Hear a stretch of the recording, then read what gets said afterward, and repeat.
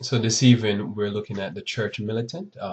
Our study for this evening would be the Church Militant, and again, this is important as we understand that the Church Militant is a church that is ever moving forward, is ever changing, and that the as the generation move on, the Lord always have Himself a witness to preach the word in season in the time that we're living. So to quickly summarize, what is the church militant? What is the church militant? The message of salvation never dies throughout the many centuries because God always raises up new groups or individuals to carry the light. In Matthew chapter 11, verse 12, we read, "And from the days of John the Baptist until now, the kingdom of heaven suffer violence, and the violent take it by force." So the kingdom of heaven suffer violence, and the violent take it by force. And this is the story of the Bible. This is the story of the Bible, as you know and you understand that the story of the Bible is is a simpler story that always show for that there is always conflict, not only conflict in the general world, but conflict within even the church. And we're told that we're supposed to contend for the faith. And so it is in that aspect that the church is militant. God always raised up from among the people men and women of His choosing, in whom He had prepared and fitted to carry His gospel to the people. So again, there's a few things on the board there just to try to put in some key points before I go forward and lay out the Bible study that I think is important for us to, contemplate that the history of the Bible. Many people say, well, the Old Testament is filled with a lot of gory stuff, a lot of blood and death and so forth, and the New Testament is not like that because we serve Jesus. And yet they say this while they behold Christ being slaughtered by the Pharisees, and then they behold so many of Christ's disciples dying at the cross or dying in various different ways. And so all of this is there and so forth, and yet they say, well, it's different in the New Testament. And they see that says the gospel had to many times preach at the risk of those who preach it. But somehow they say it's different. Something has changed. Well, nothing has changed, and as we know, bloodshed never ceases, and God's people continue to be suffering persecution in in various parts in this world that they live. And although the persecution might be different in various different aspects, but in essence, the persecution and the trouble is always there. And so God's truth has to always go forward on the duress, so to speak, on the rough setting. Now, what methods are used to dim the light of God's church? So that's important when we're looking at the church militant. Because, in other words, what are we fighting against? What are we working against? What are we up against when we say, well, we are part of this church militant?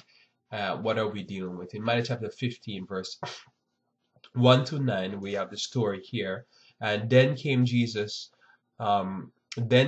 Jesus scribes and Pharisees, which were of Jerusalem, saying, "Why do thy disciples transgress the tradition of the elders? For they wash not their hand when they eat bread." But he answered and said unto them, "Why do ye also transgress the commandment of God by your traditions? For God commanded, saying, Honor thy father and mother, and he that curseth father or mother, let him die the death. But ye say, Whosoever shall say to his father or his mother, It is a gift by whatsoever thou mightest be profited by me, and honor it not father or his mother, he shall be free. Thus have ye made the commandment of God of none effect by your tradition. Ye hypocrites, well did Isaiah prophesy of you, saying, This people draweth nigh unto me with their mouth, and honor me with their lips, but their hearts is far from me. But in vain do they worship me, teaching for doctrine the commandments of men. And so this is one of the things that's always going to be a major problems in the church. Christ faced it in his day, we will face it in our day, and we do face it in our day. And that is that we are up against the traditions of men. and the commandments are put aside, the word of God are put aside, and to do things according to whatever the secular society is doing, or whatever is being done in the general community at large, even the Christian community. And so that's one thing that makes a church have to be militant, because again, tradition will creep in and becomes a thus says the Lord when there's no Bible for it. And we see this a lot in the Christian community, where people say they follow according to the Bible, or they say they follow according to the spirit of prophecy. And there's no thus says the Lord in there, no inspiration for that. And so that's one thing why the church has to be militant, because and God's people have to be militant. Now in 2 Thessalonians chapter 2 verse 1 through 5, we find here this concept here of a universal apostasy. It says, "Now we beseech you, brethren, by the coming of our Lord Jesus Christ, by our gathering together unto him, that ye be not so soon shaken in mind, or be troubled, neither by spirit, nor by word, nor by letter, as from us, as the day of Christ is at hand. Let no man deceive you by any means, for that day shall not come, except there comes a falling away first, and that man of sin be revealed, the son of perdition, whom opposed and exalted himself above all that is called God, or that is worshipped, so that he as God sitteth in the temple of God, showing himself that he is God. Remember ye not that when I was yet with you, I told you these things." So we see this, and we have seen this, and one of the reasons why we have to be militant, sometimes calling false leaders and false preachers what they are, is because there's always this constant rising up of people telling us that Christ is about to come, so give us all your money, send us all the donation you can, Christ is about to come. And it could come within the next 30 days or before the next presidential election, or all manner of craziness. And this causes us to have to rise up in militancy, because what it does, it destroys the work of God and the preaching of the gospel, because people are looking to not do the work of the Lord, not preach the gospel, but to be prepared for some nigh coming of the Lord, when it's not like we're trying to put the coming of the Lord afar off, but it's not as how they would make it seem. For the last so many years, I've heard so many people say that the Lord is going to come by the end of the year. And we're in 2012, and we're looking to end out or close out 2012. And so we see this, and so this causes us to have to rise up and call a spade, as they say, or call the devil. And oftentimes that make us seem a little bit militant, that make us seem a little bit like we're sometimes a little bit on the rough side of things. But it's just that we have to call out some evildoers as they are. Now in John chapter 2, 1 John chapter 2 verse 15 through 19. 1 John chapter 2 verse 15 through 19. And again, important text. This text here is now universally a problem that we're seeing, where it seems like people are turning to Satan, so to speak, via the world. Now in 1 John chapter 2 verse 15 through 19, it reads, "Love not the world, neither the things that are in the world. If any man love the world, the love of the Father is not in him. For all that is in the world, the lust of the flesh, the lust of the eyes, the pride of life, is not of the Father, but is of the world. And the world passeth away, and the lust thereof. But he that doeth the will of God abideth forever. Little children, it is the last time, and as ye have heard that the Antichrist shall come, even now are there many antichrists, whereby we know that it is the last time. They went out from us, but they are not of us. For if they had been of us, they would no doubt have continued with us. But they went out, that they might be made manifest that they were not all of us." Now, I think those two texts, I read them together because I think it's important, because one could take a transition from 18 and 19 and separate it out from verse 15. But I think oftentimes when it comes on to the Antichrist that's amongst us, there's many amongst us. And most of the time you can go on YouTube or on the TV and see them. They fill on the TV, with these prosperity gospel preachers. Is technically I see it as it's fulfilled, especially the prosperity gospel preacher. That these preachers really they're antichrist because they everything that they do and say is totally opposite to Christ. They they they these are people who love the world, as of verse 15, 16, and 17 says. They love the things of the world and they love the things that are passing away. And they lead people to believe in not the gospel and not the Christ that died for us, who lived a simple life, but they believe in Satan. That says you must live like Satan and live large and live proud and so forth. And so because of that, that again is another reason why it caused the church to have to be militant. Because again, if you're called to not love the world, you're called to live a simple life. Most people look at you as militant. Just these four things I've covered already. Rejecting tradition of man, rejecting the universal apostasy and the man of sin, rejecting this false concept that Christ is about to come tomorrow, rejecting worldliness.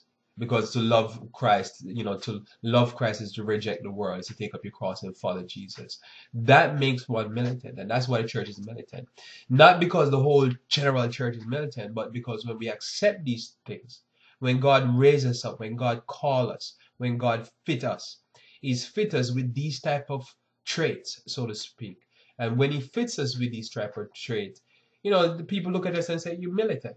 You seem very, reform, like you're reform-minded. You seem very straight-laced, and you seem like you don't partake in certain things." But that's the reality. And that, when you start to have one or two or three or four people that start acting like this, what you have is that you have this build-up, and that build-up creates what I believe is a church militant. So we keep looking at it here. Revelation chapter 3. Revelation chapter 3, this is another problem that's going to have come in the last days. All right, and this I believe happens because of conformity to the world. Revelation chapter 3, and if we read verse 14 down, it says, "And unto the church, and unto the angel of the church of the Laodiceans write, these things say the Amen, the faithful and true witness, the beginning of the creation of God. I know thy works, that thou art neither cold nor hot. I would thou wert cold or hot. So then, because thou art lukewarm, and neither cold nor hot, I will spew thee out of my mouth.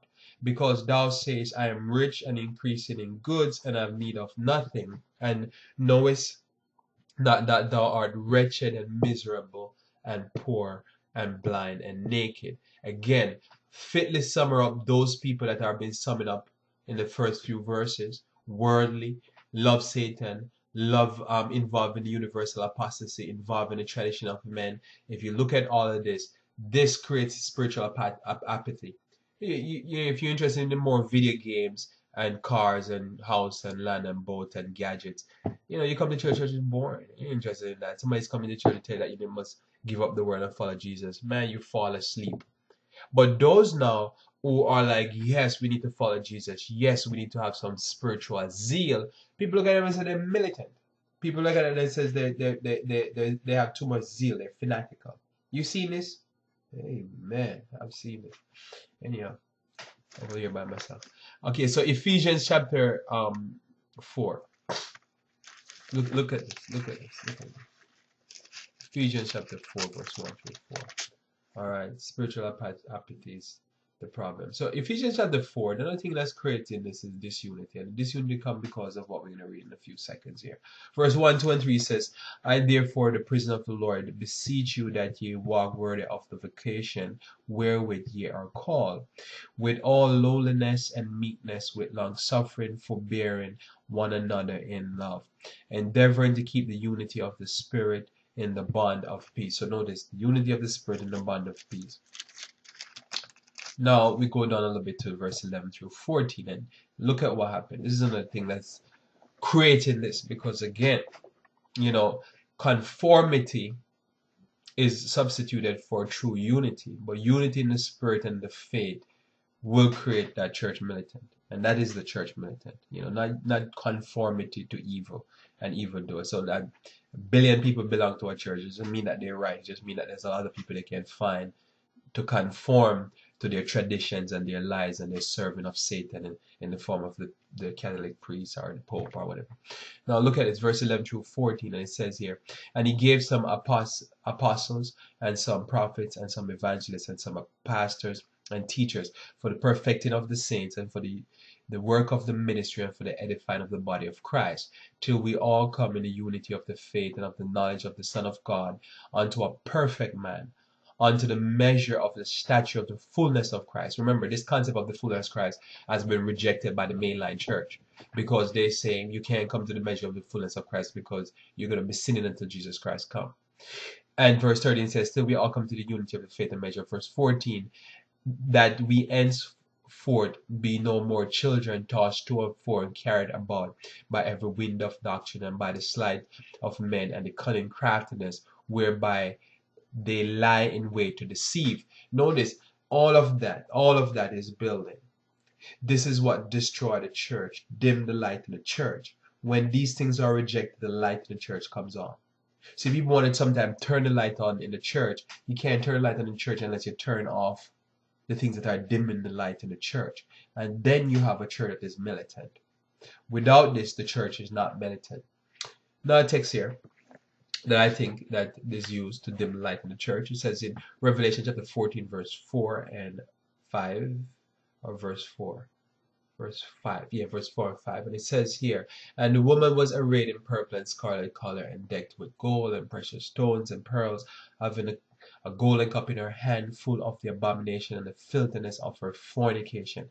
Again, when the church start to have these illicit relationships and start to have in their hand, start to hold in their hand things that are of Satan and to acknowledge it as normal, then what you're having is now the church light is being dimmed. So in order for the church light to turn back on, in order for the church to be militant, in order for the light of Christ to shine from the church, what has to happen is the false doctrines has to be put away. The evil doing has to be put away. The worldliness has to be put away. Notice it says that this church, verse 5, and upon her forehead was written a name, Mystery, Babylon the Great, the mother of harlots, the abomination of the earth. So we see here that says, if the church started taking on all the abomination that is in the secular world, in the world, so to speak, then we have a problem. That's another thing that dims the light. So when the church started getting involved in spiritualism, speaking in tongues, prosperity, all that type of stuff, then what you find, the light of the church is dim. Because I'm telling you, there's not like a person who would, kill a person for money. And some of the people who do that the most is that these doctors operate on people and cut them up when they don't need to. Refuse to tell them to eat healthy, all that type of stuff, so that they can drive the expensive cars and stuff like that. And this is what the church does. Instead of telling people the truth, they prefer to just take the people money and send them to hell. It says, and I saw the woman drunken with the blood of the saints and with the blood of the martyrs of Jesus Christ. And when I saw her, I wondered with great admiration. And so we see here that the church that is filled with abomination, filled with spiritualism, which is mystery, filled with false doctrine, filled with persecuting the righteous, the light of that church has been dim. And this is what we see throughout the generation. Every true church gets their light dim in this method. What is the history of God's faithful people? Now we're going to look at what's the history, just to correlate this idea that this has always been what's happened. Satan used all these methods to dim the truth of God's church so that he cannot shine out. Now in Hebrews 11 verse 23 through 38, we read a quick synopsis of our quick history of God's church and how Satan will work to dim the light and how God will work to make the light shine in that church. Now Hebrews 11 verse 28 through 38. 23 to 38, we read, by faith, when he was born, was hid 3 months in of his parents, because they saw he was a proper child, and they were not afraid of the king's command. By faith, Moses, when he had come to years, refused to be called the son of Pharaoh's daughter, choosing rather to suffer the afflictions with the people of God than to enjoy the pleasures of sin for a season, esteeming the reproach of Christ greater riches than the treasures in Egypt, for he had respect unto the recompense of the reward. All right. By faith he forsook Egypt, not fearing the wrath of the king, for he endured as seeing him who is invisible. All right, now before I go any further, as you know the story, today they will say he's a fanatic. Biblically, this is a very zealous person that believes in the Lord and choose not to go with prosperity gospel, choose to go with a simple life, choose to be like Christ in as much as possible that he could have been in order to live a successful Christian life. This is what is gone from the church. And notice it's through him that the church could be militant, the church could shine, and the church could enter on our conflict and succeed, because who is at the helm, who is leading, understand what it is to sacrifice all, to give up all for the gospel's sake, for the light's sake. Not easily done. But here we continue. Verse 28. Through faith he kept the Passover and the sprinkling of the blood, lest he that that destroyed the firstborn should touch them. By faith they passed through the Red Sea, and as by dry land, which the Egyptians essayed to do were drowned, because they ain't doing it by faith. By faith the wall of Jericho fell down after they were compassed about 7 days. By faith the harlot Rahab perished not with them that believed not, when she had received the spies with peace. And what shall I more say? For the time would fail me to tell of Gideon, and of Barak, and of Samson, and of Jephthah, of David also, and Samuel, and the prophets. Notice, all of these men, all of these women, they took the kingdom of God by force. They understood that says to win the battle of this life, it had to be by severe trial, by pressing forward. It couldn't be by just like says, going down the street and everything is like a park, everything is beautiful, everything is nice and quiet. They had to take it by force. And you notice they run into trouble when they relaxed their energies. But when they pressed the battle, that's when success was given them. And this is what's called the church militant. The church never ceases its warfare. Notice, the moment John put in prison, Paul died and so forth, the church floundered and lost its way. Because the leaders come up, they just want to have things so nice and easy. They don't want to have beautiful worship service and everything is so nice and beautiful, and they don't want to press the battle, both in their personal life and in the church. We continue. After David, look again, men that and women that stood for something. All right, so sorry here, I'm just trying to, this is where and it says here, by faith the wall of Jericho fell down, by faith the harlot Rahab, and then it says here, and 33, I'll go straight to 33, and it says, and through faith subdue kingdoms, wrought righteousness, obtained promises, stop the mouth of lions, quench the violence of fire, escape the edge of the sword, out of weakness were made strong, wax valiant in flight, turn the flight of armies of the aliens, women received their dead raised to life again, and others were tortured, not accepting deliverance, that they might obtain a better resurrection. And others have trial of cruel mocking and scourging, yea, moreover of bonds and imprisonment. They were stoned, they were sawn asunder, they were tempted, were slain with the sword. They wandered about in sheepskin and goatskin, being destitute and afflicted, tormented, of whom the world was not worthy. They wandered in deserts and in mountains and in dens and caves of the earth. Quick summary of the history of the church. That's the history of God's church. That's the history of the church militant. And so people want to belong to the church, but they want to belong to something that's mamby-pamby, as they say.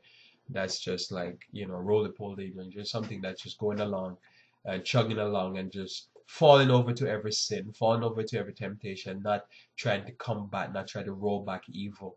And they look at it and say, well, that's okay, because it's God's true church. Now, in Revelation chapter 12, verse 10 through 17, again, taking another synopsis of the church militant. And it says here, and I heard a loud voice saying in heaven, now is come salvation and strength and the kingdom of our God and the power of his Christ, for the accuser of our brethren is cast down, which accused them before our God day and night. Notice Christ died, he went to heaven, he won the battle upon the cross, and that gave him power to kick out Christ. You see, I mean, kick out Satan. Now, if you look at that, that's very important because, again, these are spiritual battles that mean something, that have an effect. These are overcoming battles that have an effect. And this is what we're into. We're into what we call the great controversy, the plan of salvation. It is the redemption of man, but it doesn't come at an easy price. Neither for us, even though we accept Christ as a free gift, but it still comes at a cost because we still have to give up the world. We still have to accept Christ. We still have to, years ago, I realized that in order for me to be saved, I have to overcome the members in the church. Years ago, I realized this. I was in church and I realized, I can't be saved if I don't overcome these members because they will try to lead you to and tempt you and lead you into fornication and lead you into adultery and lead you into a prosperity type lifestyle and running down goods. They will try to deceive you with false doctrine. They will try to deceive you with false pastors and false prophets and you name it. And you think, oh man, these are God's, and they'll lead you to hell. All right, and then you realize that battle has to be fought because guess what happened? If you lose that battle to temptation by others, you lose the battle. If you make people lead you down the primrose path of sin and evil, you will lose that battle. You find yourself out there sinning like anything, listening to secular music, living like the pagan, eating like the pagan. And next thing you know, you realize, wait a minute, who gave me this food? Who told me to dress like this? The same members in the church influence you to the wrong way. So you have to stand strong. That's where I'm going. All right, gone there already. Verse 11 says here, and they overcame him by the blood of the Lamb and by the word of their testimony, and they loved not their lives unto the death. All right, because if you love your life unto the death, you will lose it. Therefore rejoice, ye heaven, and ye that dwell in them. Woe to the inhabitants of the earth and of the sea, for the devil is come down unto you, having great wrath, because he knoweth that he had but a short time, 2,000 years at this point. And all his energy now is going to be directed only earthwise, because again, he's not going back and forth. And when the dragon saw that he was cast unto the earth, he persecuted the woman which brought forth the man child, and we know that went on through the dark ages. And to the woman were given 2 wings of a great eagle, that she might fly into the wilderness, into her place where she is nourished for a time and times and half a times from the face of the serpent. And the serpent cast out his mouth water as a flood. Water represent in prophecy much people. Flood after the woman, that they might cause her to be carried away of the flood. All right, and I'm telling you something, and why it's a prosperity of mass believers, but adversities wipe them out or remove them. I tell you, they're not like trouble. If everything is going good, people join your church. 10,000 people, 20,000 people in your church, 5,000, 40-something thousand people, because the prosperity gospel is being preached. But tell them to pick up their cross, make some trouble happen, and you see your church empty out fast. Okay, and verse 16 says, and the earth helped the woman, and the earth opened her mouth and swallowed up the flood which the dragon cast out of his mouth. And so she was helped, and she ultimately, we know she ended up finding the new world, and she came over here in the new world and be able to have peace and quiet in the mountains, worshiping God according to the dictates of her conscience. And the dragon was wrath with the woman and went to make war with the remnant of her seed, which keep the commandments of God and have the testimony of Jesus. And most naturally, we believe that says this is the end time church, that the end time church is centralized in the location where we call earth, none other than the United States of America. Verse 7 of Revelation chapter 13, we read in verse 7 and 8, and it was given unto him to make war with the saints and to overcome them, and the power was given him over all kindreds and tongue and nation. All kindred, tongue, and nation, which is very important, because then you say, well, where our influences does not extend, and we know it's everywhere. They said there's even Jesuits in monasteries in China and different places, and in Hindu worship ceremonies. And all that dwell upon the earth shall worship him, whose name are not written in the book of life of the Lamb slain from the foundation of the world. Yes, even those people in India that's getting out in the spirit, they're worshiping him, because he's the one that orchestrates all that evil, because he's the mother of all of it. What does the Bible teach about God's remnant at the end of time? Ephesians chapter 5. Ephesians chapter 5, and we're reading this time verse 25 through 27. Ephesians chapter 5, verse 25 through 27 says, what does the Bible teach about God's remnant at the end of time? 25 through 27. Husband loves your wives, even as the Christ loved the church and gave himself for it, that he might sanctify and cleanse it, and the washing of water by the word, that he might present it to himself a glorious church, not having spot or wrinkle or any such thing, that it should be holy and without blemish. So we know at the end of time that God's going to have a church without spot or without wrinkle. God's going to have a church that is a righteous church. That's not going to happen because God's people just sit there waiting for the Holy Spirit to descend. They're going to press the battle. They're going to overcome sin. They're going to be looked upon as straight-laced, as peculiar, as a church that is militant, as a church that is righteous. That's the only way. You can't be like the world. You can't be like the world and fulfill this prophecy here. Can't be. It's impossible.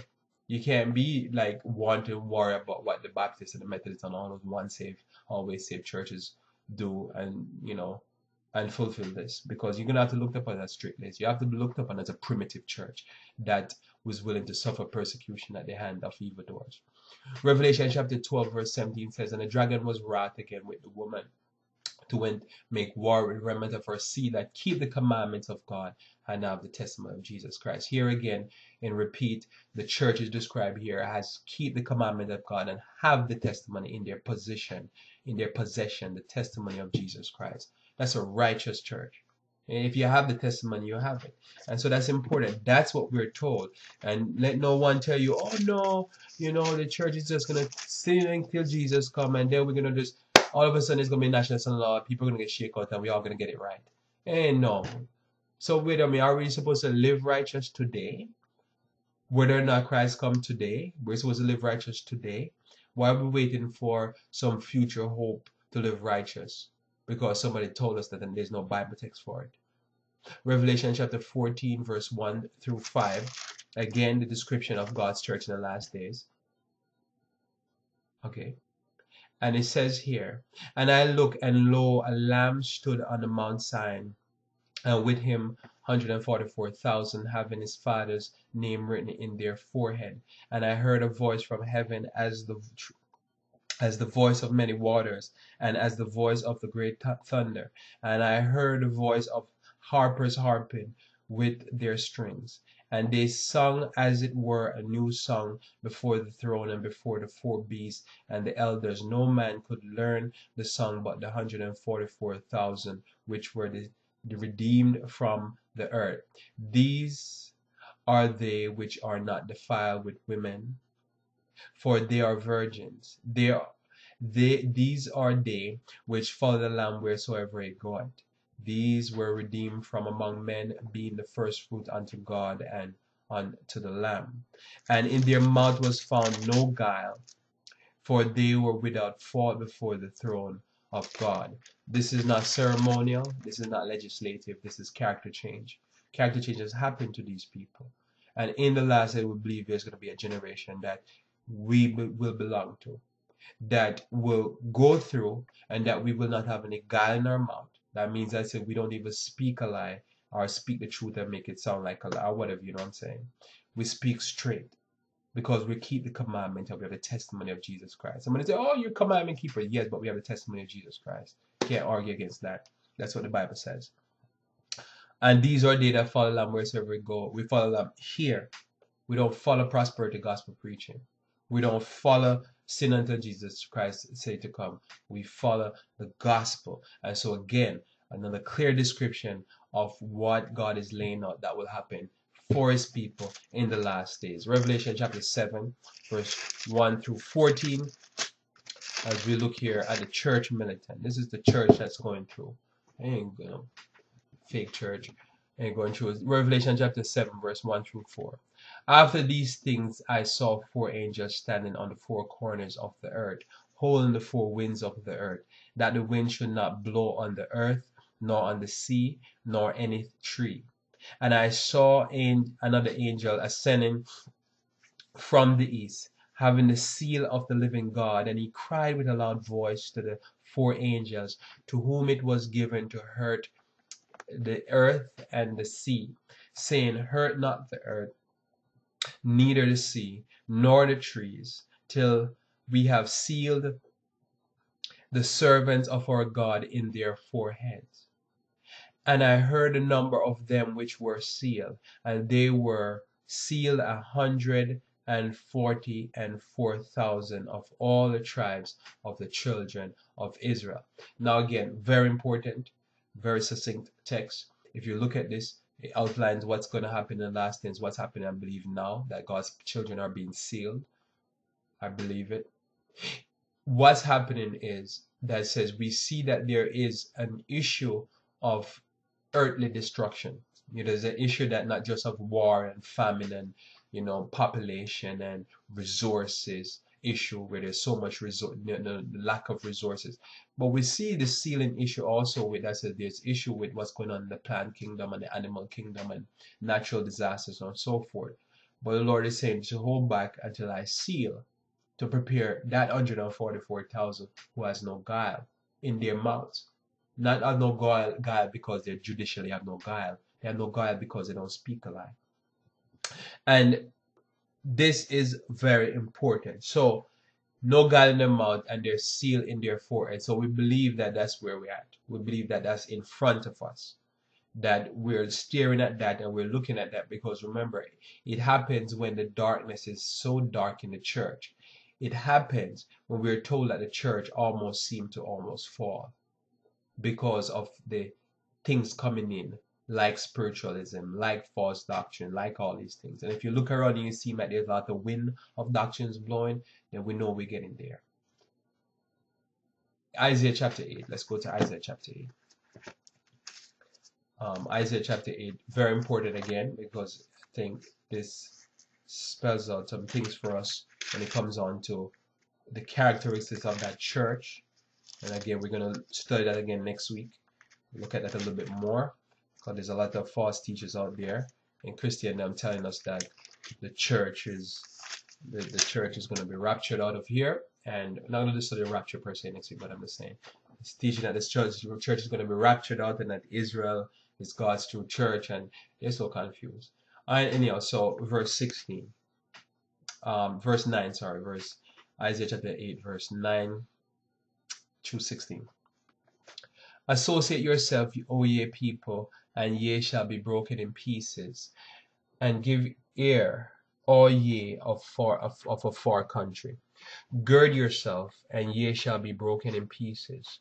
Gird yourself, and ye shall be broken in pieces. Verse 10 says, take counsel together, and it shall come to naught. Speak the word, and it shall not stand, for God is with us.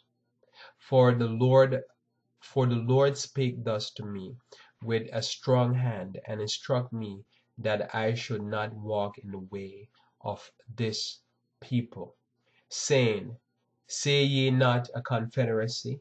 To all them that whom this people shall say a confederacy, neither fear ye their fear, nor be afraid. Sanctify the Lord of hosts himself, and let him be your fear, and let him be your dread. Now, this is important, as you know, because we know that part of the problem in the last days is with the unions, with the secret society, like the Knights of the Columbus and the lodges and the Freemason, all that type of stuff, that they'll do Confederate work.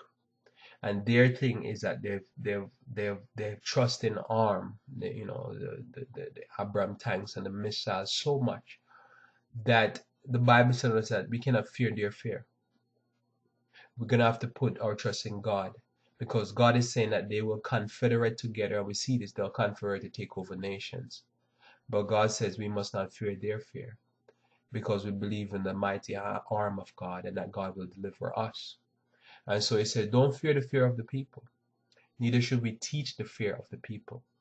And sometimes people are teaching with the hope that they want to expose these groups But somehow never clarified to the fullest that these groups, not only are they dying as we speak by the diseases that they're eating, but these groups are being destroyed by the Lord. They will not confederate and succeed because God will destroy them one by one, and we've been seeing that. Not only they're killing each other, and they're being killed by their own folly. So we continue, and we'll deal with that more in the next couple of weeks. Verse 14 says, "And he shall be for a sanctuary, but for a stone of stumbling and for a rock of offense to both the house of Israel, for a gin and for a snare for the inhabitants of Jerusalem." Again, don't fear what they fear. The prophets never fear what they fear. The prophets were always, you look at the story with Jeremiah. They were taken in captivity, but the righteous was always blessed. Look at Daniel. The righteous was always blessed. Ezekiel, so forth. The righteous was always blessed and protected by God. We don't fear their fear because we have a God that is above all kings. We serve God. Very important. And so that's the God's church in the last days. You ain't fearing no man. Anyhow, verse 15 says, "And many among them shall stumble and fall and be broken and be snared and be taken." This is going back to what I'm talking about in the last days. It's the church militant.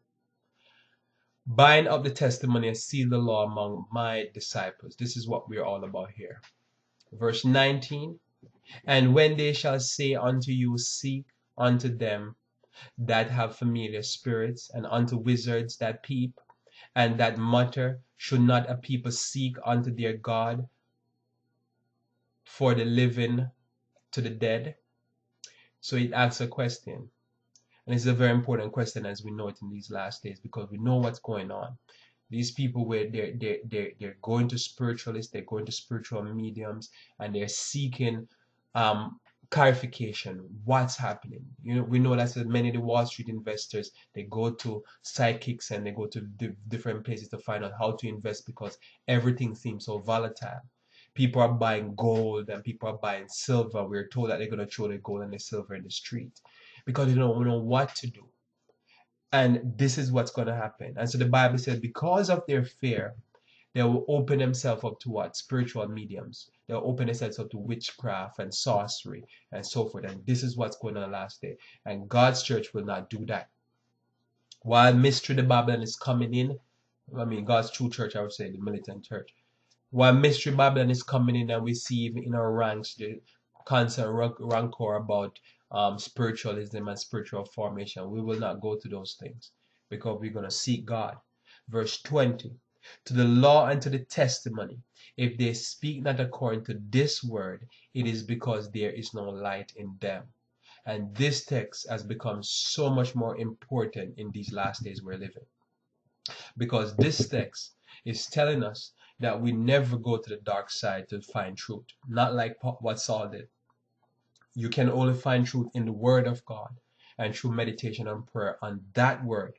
Anything else outside of that Word, anything else outside of praying to the Most High God, is sorcery and witchcraft, and it's going to demons working through the guise of men.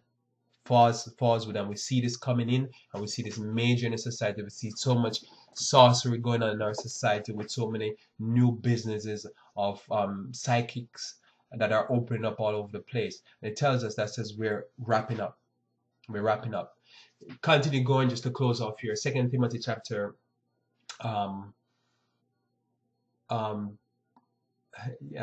that's cut and paste calls that. It says, "Nevertheless, the foundation of God standeth sure, having this seal. The Lord knoweth them that are his. And let everyone that nameth the name of Christ depart from" what? Iniquity. The Lord knoweth them that are his. And if we believe in God, if we are God's, we have to depart from iniquity. We can't listen to these people. The law and the testimony have to be bound up against us. Anybody that tells us any otherwise is working for Satan. They're working to make us worldly. They're working to make us sinners. And we have to reject that. No doubt, if we accept this, we're going to hell. This is just straight what's going on. The foundation stands for sure. The word of the God is sure. Revelation and Daniel is sure. There's no question about it. And as we see spiritualism increase, as we see lawlessness increase, we have to know that says we have to depart from evil if we love the Lord and we stick with the Lord. And I'll try to find it in a second. Or somebody's typing. Thanks. 2 Timothy chapter 2, verse 19. Thanks very much.